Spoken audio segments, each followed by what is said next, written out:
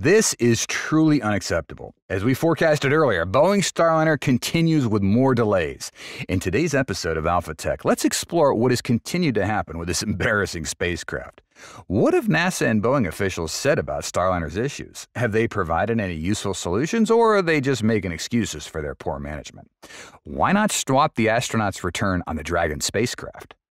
On June 18th, NASA and Boeing held what was considered to be the final review meeting for the first flight of the Starliner spacecraft. The meeting lasted over an hour, and despite the roundabout words from the officials, we can conclude that NASA and Boeing will need an additional 4 days to review all available data and performance of the Starliner spacecraft before allowing it to come back to Earth. This means the new schedule for Suni Williams and Butch Wilmore, who arrived at the space station June 6th for an estimated week-long visit, will not come back before June 26th. Well, the schedule's been extended yet again. If you recall, Starliner also faced other delays on June 18th and June 22nd. Given the continuous postponed timelines, do you think Starliner will be able to bring the astronauts back to Earth on June 26th? To be honest, it's all just a bunch of maybes or potentially rather than anything certain. Just consider this. Even Steve Stitch, the manager of NASA's Commercial Crew Program, mentioned in the press conference that there's still a possibility for Starliner to depart from the station on July 2nd, followed by additional departure windows occurring every 4 days.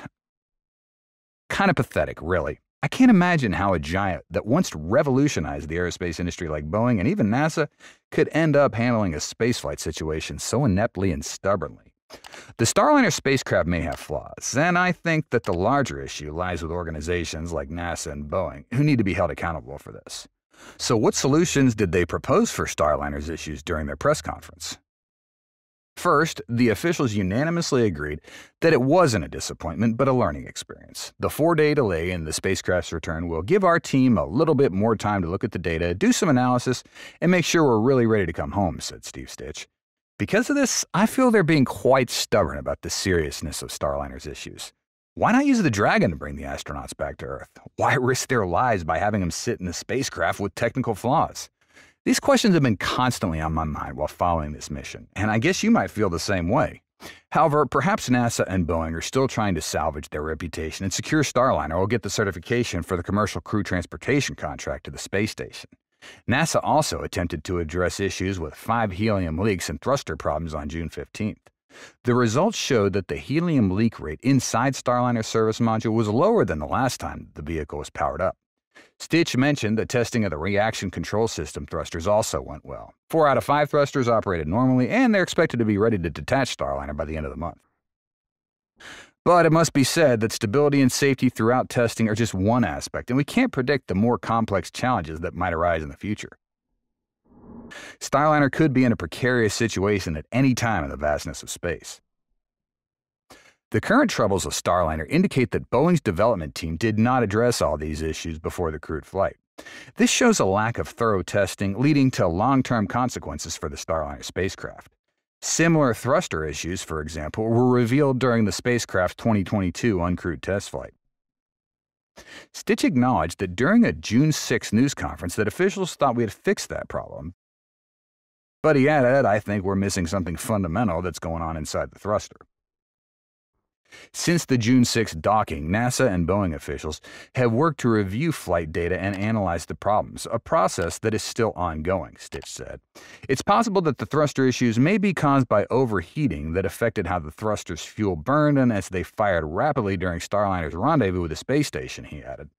It's not clear what may have caused the helium leaks, though that problem could also be related to the thruster issues, officials said.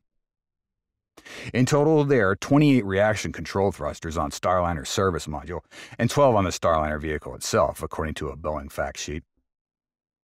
When asked during the news briefing, Stitch did not say how many of those thrusters might fail before Starliner is deemed unsafe. Of the 5 service module thrusters that failed during flight, all but 1 have been recovered, officials said.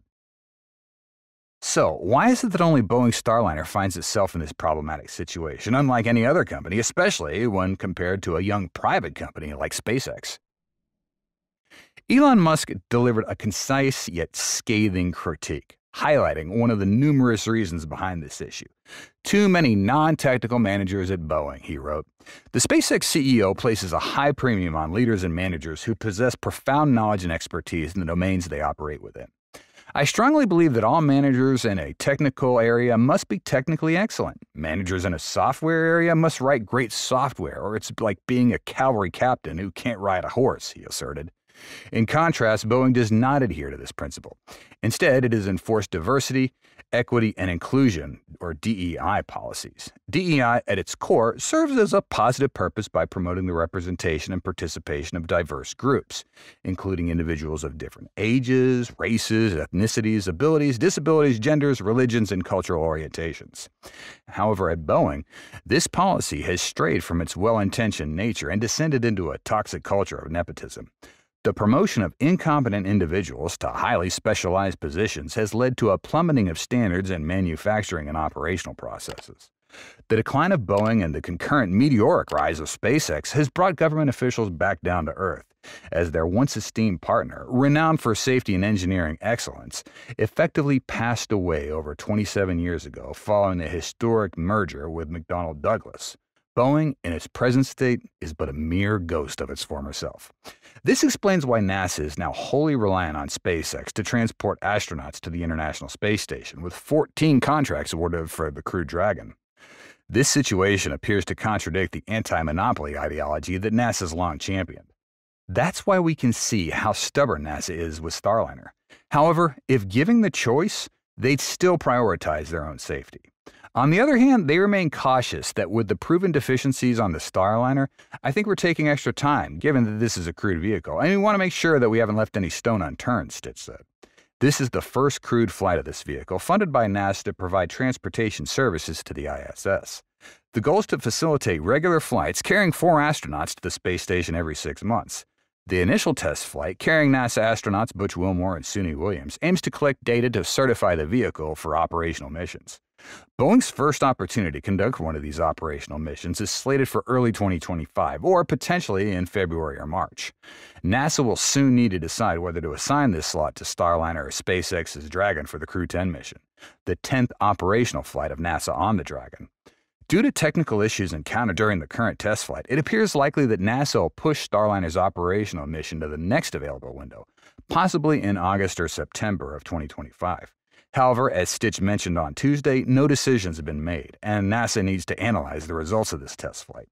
We haven't looked too much ahead to Starliner 1, he said.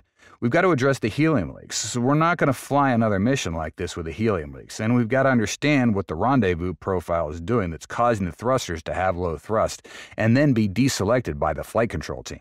That's all for today's episode. Thank you so much for watching, and see you next time.